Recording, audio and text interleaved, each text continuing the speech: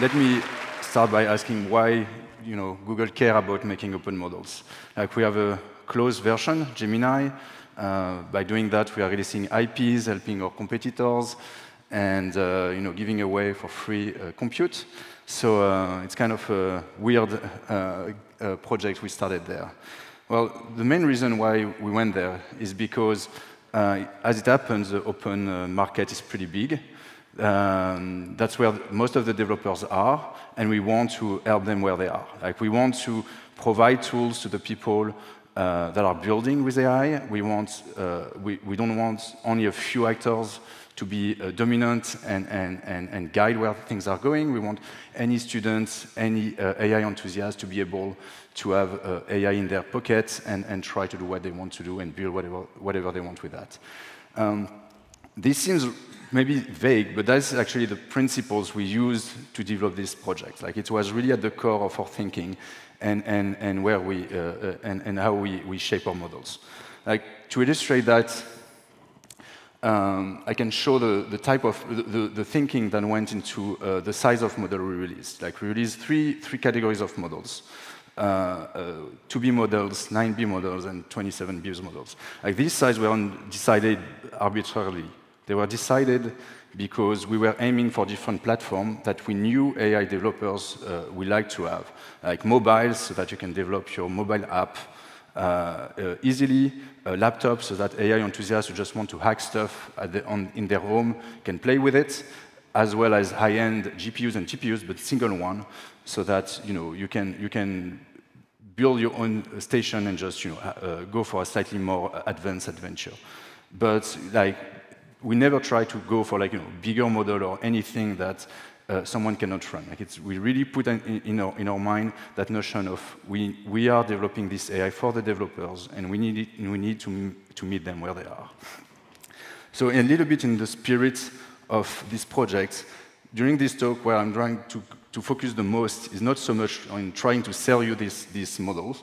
You can try them, and I think they will sell themselves. I would just focus on how we train them, like giving you a little bit of the secret sauce, like giving you away a little more IP, so that it inspires you in the way you're going to build your own model, or like use these ones the way you want. So first of all, let me just give a very broad overview of how these models are trained. Like you take a huge corpus of data, and you train your model by learning this corpus of data. That's called the pre-training. This is the most expensive phase. This is where you go over trillions and trillions of tokens or the words. And then you take this model that has learned about all the internet, like all human knowledge on the internet, and then you make it usable by human, which in a phase which is called post-training. That's where you align the model with the user preference, like where you make it useful, answering questions, being able to answer in a polite way, and so on. That's the second phase, post-training. I'm going to focus in this talk on pre-training, because that's my specialty, and that's usually the places where people have less knowledge. And I'll give away how we did it in Gemma and how it differs from any other models that were made before. So first, let me explain a little bit more in details how pre-training works. So you go over the whole internet, you see documents, let's say like this one, the dog is. And then you ask the model to try to predict what's the next word. Okay? Just giving these three words, it has to guess the next words, right? It has a vocabulary of words, like small, blue, brown, white, tree. And among all these words, it has to make a prediction. So it's going to make a prediction by outputting a probability for each of these words. It's going to say maybe brown is the most likely with 20% chance of being the next word, and then small and so on. And then we reveal the truth, the thing that is in the text. And that thing will just point to one word, let's say brown, which was the correct one. So then this word, we are going to put up its probability. Say, okay, this word was the higher probability than we thought. Now, by doing that, since probability sums to 1, we are still pushing all the other probabilities towards zeros. And that doesn't really seem right, right? Like, I mean, if you only have the dog is as your context, like small or brown, or even blue to some extent, doesn't seem such a bad answer. Like, we shouldn't put them to 0, right? That's not like what the model should be learning. It should be learning something that is not the truth in your document. So in some sense, and that is one of the mistakes that we make when we train our LLMs, is that the truth is not the best answer. Like, you shouldn't use the truth. That is just going to give you errors, and you are just going to push the things in the wrong directions. What you want probably looks more like this. Like, the best possible thing you will have is the probability distribution as well. It's something that tells you, knowing what I know about the sentence, which is just the dog is, the optimal solution is the probability distribution. Something that tells you, when I see these 3 words, 50% of the time, the next word is brown, and 10% of the time, the next word is small, and so on, and so on, and so on. Like, that is really what you want. It's not the text. The text is just an approximation of that. And so the question, really, is how do we know this best answer? Like, how can we construct it? Well, unfortunately, we can't. That's the sadness and why people are using this true solution. But maybe we can have a better solution than the one that is in the text. And this is what we use in Gemma. What we use is we took a much bigger model, a model that trained on so much text, that have learned so much about the words and so on. So like, a model the size of Gemini or GPT-4. And we asked that model to output a probability of words. And this model, because we know it works well, we know it's going to generate good text and so on, is probably a better approximation of that distribution than the one just coming from the text. So now we use that probability, which is there, and we use it to guide our models. Like, it's not perfect because it's coming from another model, but at the very least, it is a probability distribution that gives you that sense of, depending on the context, you don't have a single answer. And so now, with this type of things, you will have a very different behavior when you're training. Like, it's just going to try to align the probability less aggressively. You will learn faster, and much more efficiently. Now, that's kind of important when you train small models, because when you train small models, it takes forever to make them converge, and usually, after a certain number of tokens, they don't learn anymore. So the more you can get information out of them as you train them on every individual token, the better your model is going to be. Just to illustrate that, let me give you some numbers on the number of optimal, what we found to be kind of optimal number of tokens for each of the size. Like the amount of tokens which after that the gain were almost equal to 0. So for a 27B, you have 13 trillion tokens. Like, you can train on up to 13 trillion tokens, maybe 15, like if you optimize a bit better. But that's a pretty huge amount of corpus. So you can really have the time to learn. But when you go to a 2B models, like what we found is that past 8 trillion tokens, you really don't learn that much anymore. Like, your model is at capacity. It has learned as much as it can, right? And same for 2B models. Like, 2 trillion tokens is basically among the biggest size you can go for. So you really want for each of these tokens to get as much information as you can so that it really, really end up in a good position. Now, what did we do for post-training? Well, we basically did exactly the same thing. Post-training, as I said, was aligning a model with the humans. And we use exactly the same approach in a slightly different fashion that I'm not going to describe here, but which is also taking a teacher, so a bigger model, and taking that model to guide the answer of the small model.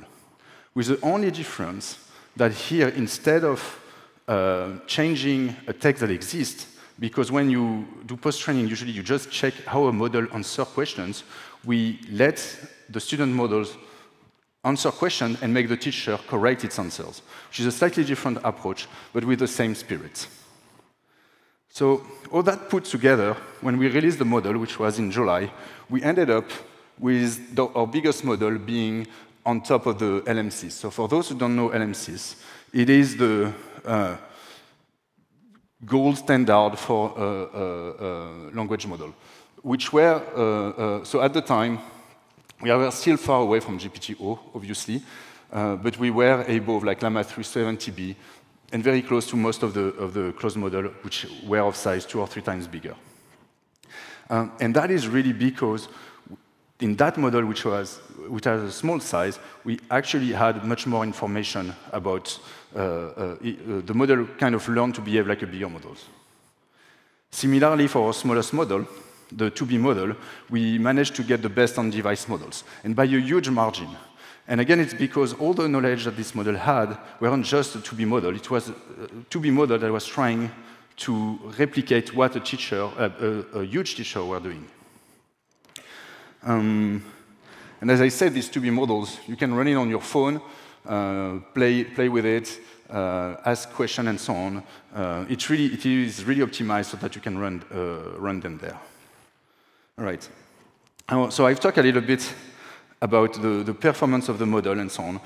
But the thing is, you can't, in the world of LLMs now, you can't just push performance without taking care of how your model behaves, especially when you release models from big institutions like Google or Meta.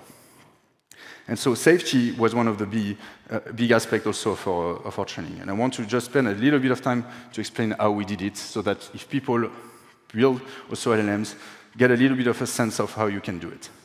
I think there is 2 major ways you should check for your safety on your models. So the first one is by filtering your pre-trained data. A lot of people forget to do that. If you train your models, usually people take as much data as they can, like whatever the sources are. And the problem with that approach is what you put in your model will learn it. So if your data is of very bad quality, you are going to end up with a model that is able to generate very bad quality data. Now, you don't want to remove all the bad quality data, because your model also needs to learn what is bad quality data.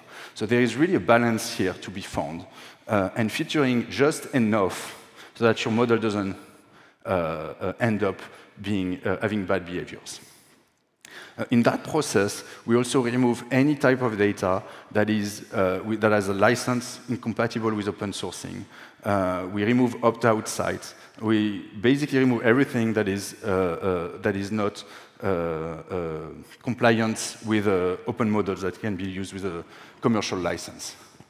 The second stage where you need to push safety is during the post-training side. It's when you align with a human.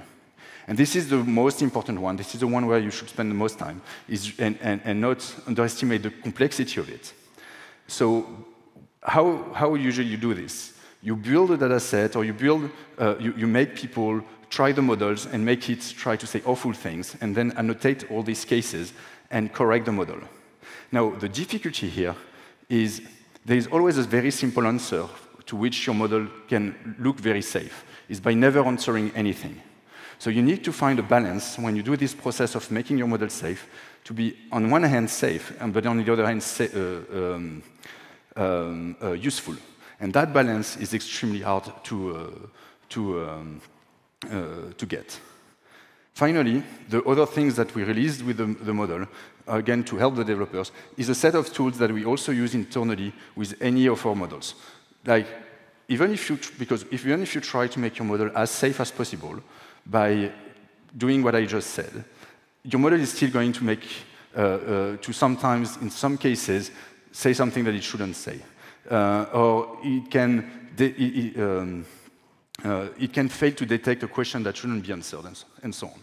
So usually, on top of models that are deployed, we put a set of tools that allows you to either understand why your model did that, or also identify when your model do that, and trigger some classifier that tells you, okay, don't let the model answer in that case. So these type of things, we are also releasing them so that people who want to deploy these models can use tools in order to build safely the models. Now that I've covered a bit the models, let me just give you a bit of a, still sell a little bit the models and give you an idea of like the impact it had, because I think I was pretty happy about that. So we call it the Gemmaverse. I mean, the PM call it this way. And yeah, I don't come up with a name, neither Shield Gemma. But yeah, basically, out of since we released the model, we had a lot of models built on top of them. Like, we had a really big community building across it, other LLMs, but also tools using LLMs as one of their building blocks. If you go on Hugging Face, you see. If you tap Gemma, the first thing is not even our model. So yeah, there is a tons of derivatives that has been built. Some of them now on the LLM system has been beating us, so which is kind of annoying because it means the academic people manage to make better post-training than we do. But that's also the spirit of open source, is we give them the models, and then they can show us how we can improve even internally our models. Since the release, which was a bit less than 6 months, we had more than 20 million downloads, I think only on the Hugging Face platform, and much more if you go over LLaMA and all these type of things. So we are seeing a lot, a growing community across these models. The main use case we found, if you are interested in using them, are their capabilities in multilingualities, in role-playing, and in general in knowledge, especially for the biggest model. I'd conclude my talk by giving you a large variety of the platform where you can find these models. They are all across. Like, we are really trying to put them everywhere. We don't want, as I said at the beginning, our goal is really to put this model in the end of everyone's. It's not like, oh, if you want to use these open models, you have to be on Google stuff. First, because I'm pretty sure all the Google stuff that are here, you don't know which ones are from Google and which are not. For example, Keras is from Google. Like, I didn't know that before joining Google. So we try as much as possible to put that everywhere. Hugging Face, of course, NVIDIA. So yeah, even AWS, competitors, and so on. Yeah, like, that's really the mission of our project, and thank you.